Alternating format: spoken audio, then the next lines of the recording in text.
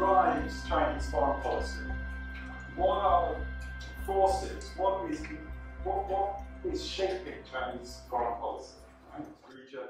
And making the point, again, about this complicated and challenging region in which China finds itself. Land borders with 14 different countries around China's border.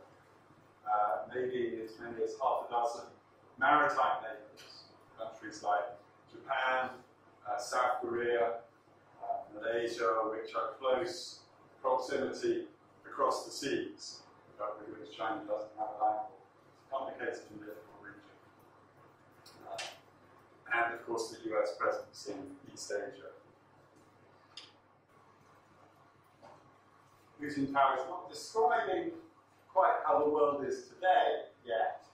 Saying it's moving in the direction, goes back to this point here, moving away from a unipolar world where the US is dominant, as one big superpower, to a world where there are many poles or many powers with substantial influence. And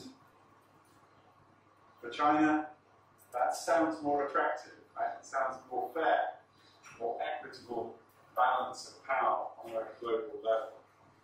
So moving towards multipolarity, right? So this is one of the trends of Chinese foreign policy, right? Working with developing countries. So one of the themes that the Chinese government promotes is the idea that China is a supporter of the developing world, and it will be able to speak on behalf of those developing countries to give them more voice. In the middle of the last paragraph, China will remain a reliable friend and sincere partner of other developing countries.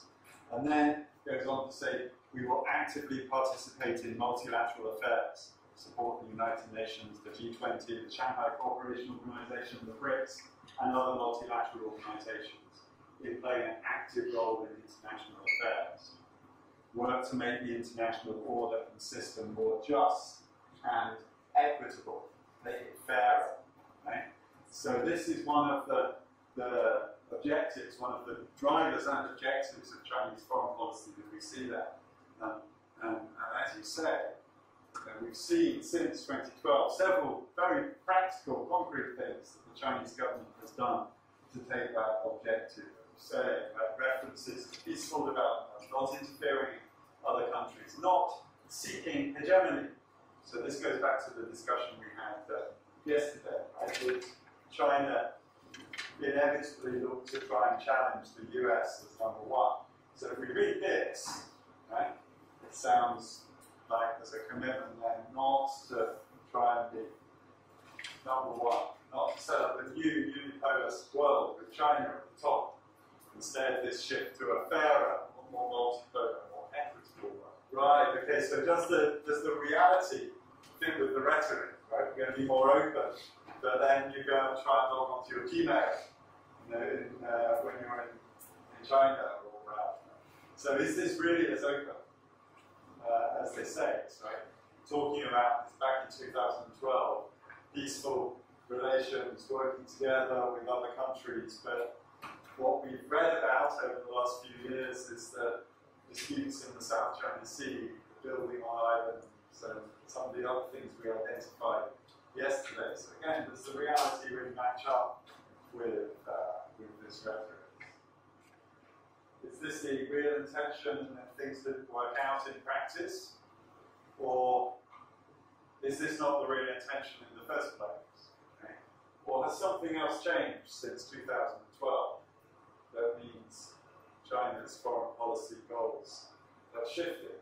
Okay, right, so one explanation might be someone else did something, right? Chinese foreign policy has changed in response to some other development. Okay, it could be something another country did, or it could be some other change. The Philippines took a case to the International Tribunal under the Convention on the Law of the Sea, so China responds to that. That's one explanation. Did you see the Belt and Road in there? No, I don't think so, right? Yeah, so the Belt and Road, right? So some new idea, maybe because China had a leadership transition just as this document was being presented. So how do we interpret this sort of document?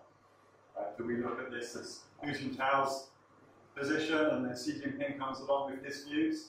Or do we interpret this as some sort of consensus among the party leadership?